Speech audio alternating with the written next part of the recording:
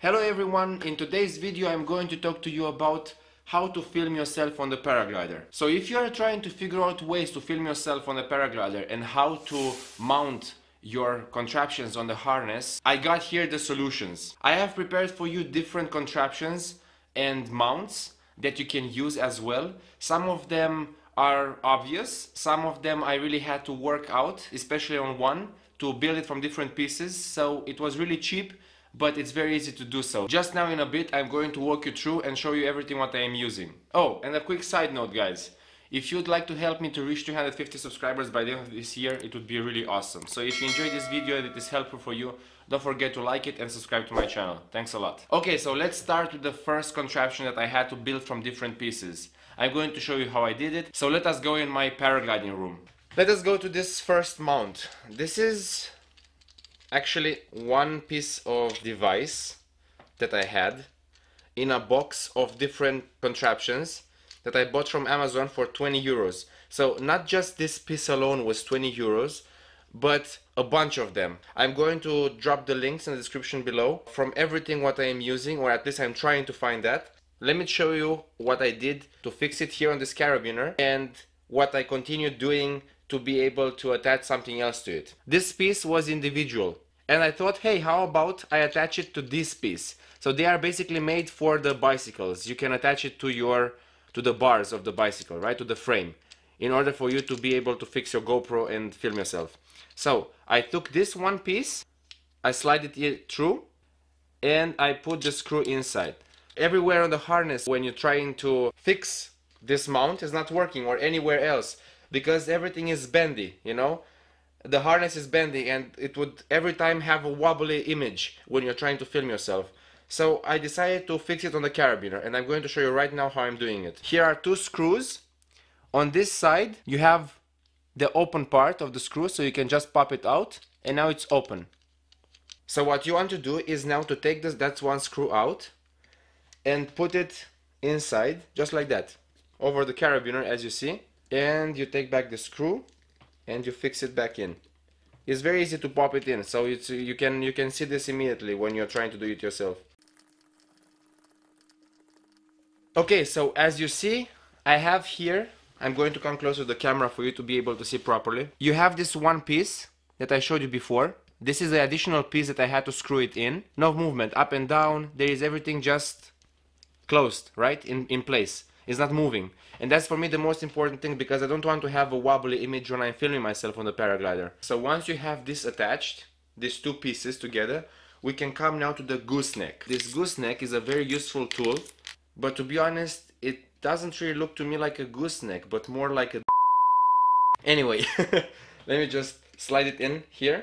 This is going to move up and down, but it doesn't matter at all, because you can bend this neck anytime you want, right?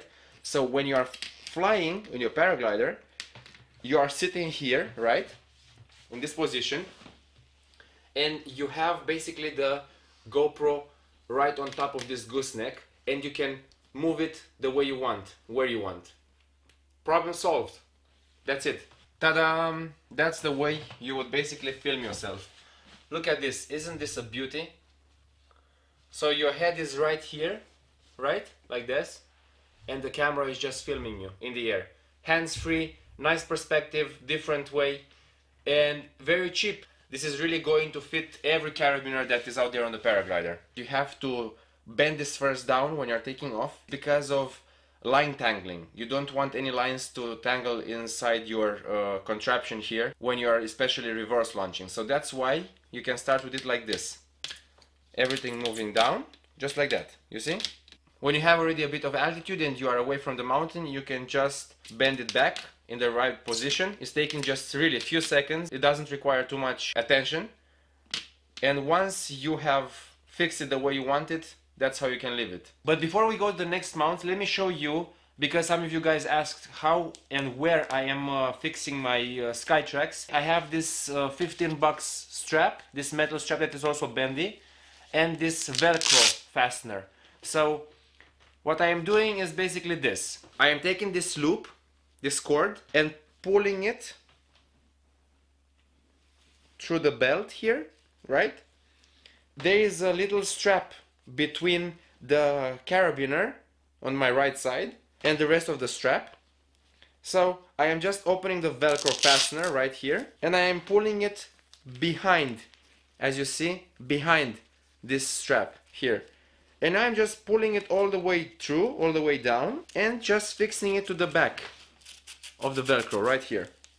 And this metal part, it's bendy, so I can either go in the front or go more in the back, push it towards me, you know, the way I want. Because when you're taking your final position in the air and you are flying, everything kinda levels in a different way than when you are standing like this. Now we go to the next ones. There is as well the easiest way to film yourself, which is a helmet camera. I know that's a very controversial topic because of the safety, and I have to tell you some words also about it. It is for sure not the safest way to film yourself in terms of line tangle in danger. Doesn't mean that it is a bad idea. Like, of course it's the easiest way technically to film yourself, but is apparently not the safest one. If you have a side collapse or a full frontal collapse or whatever, you know, in a paraglider, and some of the lines are getting tangled in your mount, those mounts are so strong, this glue, that is not anymore able to rip apart, to break it. To each their own, I would say. I usually try to film myself without putting my camera on the helmet, but you know, even with the gooseneck, everything can basically be a danger, right? A camera on a paraglider could be a danger. Many things in life can be dangerous, right? If not done properly.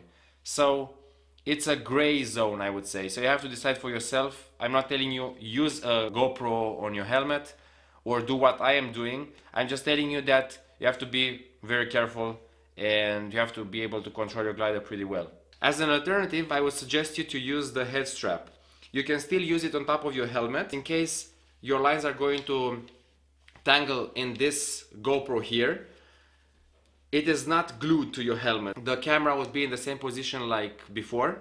So yeah, that's a safe alternative if you want to use it. Then we have the tripod. You have bendy legs. You can secure them to the harness of your paraglider just the way you want. You can bend them just the way you want. So that's also a nice way if you are trying to secure your camera somewhere on your harness. I would suggest you though to use a gooseneck or what I just showed you before, but you can also use this if you want, and you can film yourself even when you are flying.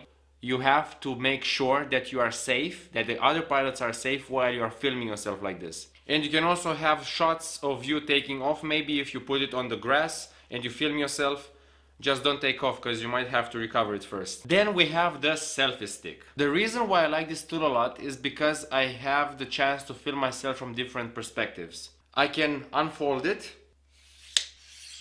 I am usually filming myself with a selfie stick when I am in a free, clear airspace, that I'm not disturbing no other pilots. You need to be careful when you're flying, because you have to take care, you know, on how you fly first of all, and then secondary on how you are filming yourself. But this can give you some nice footage. You can film yourself between the lines, you can film yourself from below, from above, from side to side. If you want to film yourself, like maybe you have seen different pilots doing this on YouTube, from the frontal view, I know there might be a contraption somehow where they twist, where they just screw this thing inside the selfie stick. If you guys know how to do that other than the way I'm going to tell you, the way I do it, let me know. What I used to do is I'm just taking the stick just like that, I am just unfolding it and putting it right between my legs here. I just have to stand up a bit like this, you know, on my harness, and push it right between my legs. The other thing that I am doing, which is quite innovative for me, and I have not seen nobody else doing it, is to push the back side of the selfie stick in that little compartment, if you want to say so, where the water tube comes in. Every harness has that, or I guess so, where it's written the H2O, or the little water droplet. I am having it closed in my harness, and I just have to do this movement while I'm flying and unscrew like this and like this, and then I can just pull and I can secure it back, I can close it back, because I have trained already. I can do that. but you should try first before you are in the air to unfold it. And the last but not least, I have a cool idea, what I used in my previous videos when I was in South Tyrol. What I did is that I attached the GoPro to my shoes. So what you need for that, one of this and one of those, you slide it together, again, just like that. It's either you have paragliding shoes and you don't really care so much, you can use these sticky parts, you know, that you can apply here, and then you can stick it in front of your shoe, just like that. Or if you don't have it, or you don't want to stick something to your shoes that eventually you cannot take it off anymore, you can just use the shoelaces right here and secure this between the shoelaces while you're tying your shoes. Tie it tightly. Then you can just slide in the GoPro here, and anytime you want, you can just stretch your foot and film yourself, just like that. Again, gives some interesting footage. Yeah, that's also a cool idea. Okay, so we spoke so far about these ways to film yourself on the paraglider. There are also, of course, alternatives, like for example the Skybeam chase camera. But the reason why I'm not using a chase camera on a paraglider is because I am trying to minimize as much as possible the resistance, the air resistance. Even though this is so light, it's still attached to a string to my paraglider and it's slowing down my glider. So that's why I'm not really using it. Maybe in the future, maybe I really want to use it as well, and I'm going to give it a shot. And then of course we have this, what we see all over the internet, the 360 degrees camera. What I don't like about this 360 degrees camera is that it gives a very freaking fake footage. You have the feeling that you watch a movie on a green screen, a poorly made movie on a green screen.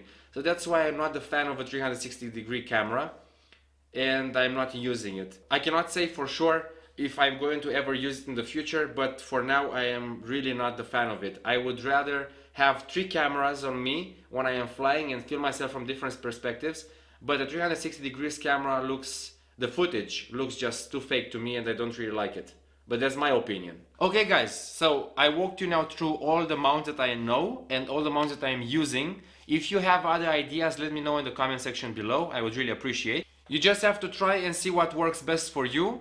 I just gave you some advice, I showed you what works best for me, so it's all up to you now how you want to incorporate in your flight. So if you found any meaningful information in this video and I could help you out a bit, don't hesitate to subscribe to my channel, give me a big thumbs up, that helps me a lot and I really appreciate it. And as always, fly with passion, stay safe and see you in the next one. Bye.